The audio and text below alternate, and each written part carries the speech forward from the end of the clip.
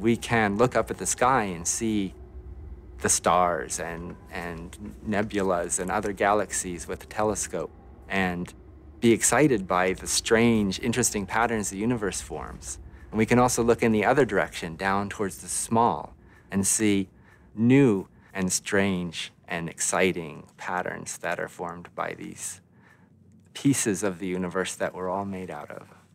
You know, we're trying to make a movie using atoms, and so that sounds like a simple concept, but in reality, of course, these atoms, it does take some concentration because you want to get them in exactly the right spot.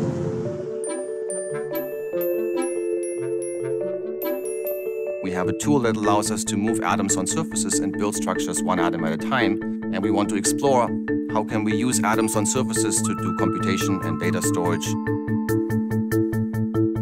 I thought when I first heard that we're gonna make a movie out of atoms, I thought that's crazy.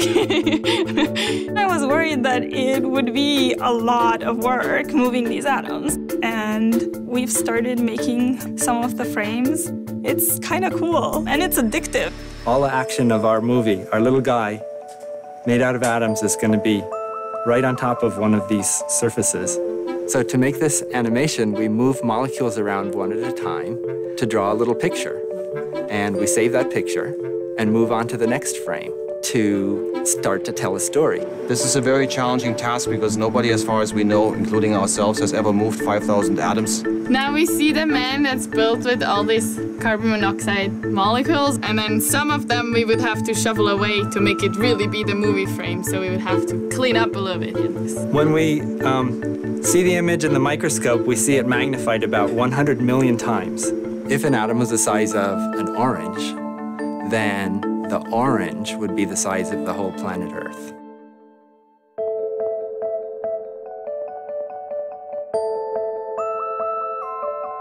What we have been doing for the last 40 years is we've taken essentially the same silicon transistor and we scaled it down, putting correspondingly more transistors on the same chip.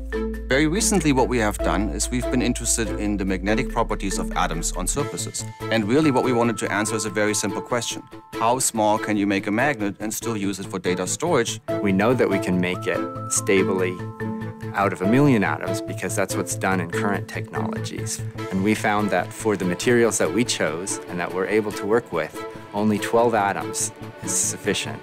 You could carry around not just, 2 movies on your iPhone or something.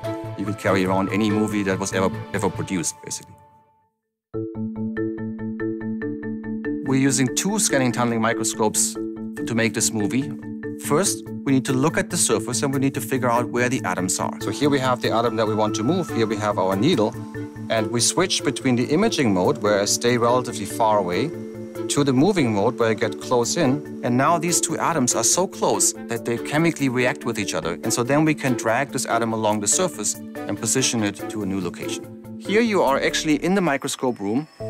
This is the room where the actual tip is, where the sample is, where the action is taking place. We're working at a temperature of minus 260-something degrees centigrade. We do this so that these atoms hold still. When we're moving atoms in the laboratory, you'll actually hear a noise. Now the sound you hear is the sound of the molecule following the tip along the surface. For us, hearing this scratchy sound is important feedback because we can count how many positions have you actually moved. You go, and you can say, all right, this was 3 locations.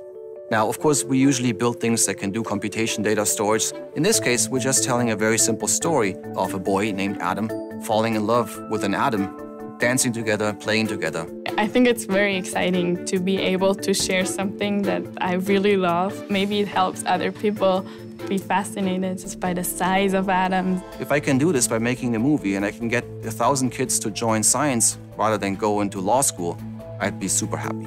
The ability to do something just because you find it interesting is a really important thing, particularly for research, because that's how you stumble across things that are new. Now, we can't know in detail what those future technologies will be, but we can lay the scientific groundwork for them, and we can spur our own imaginations and get a head start in exploring these new worlds.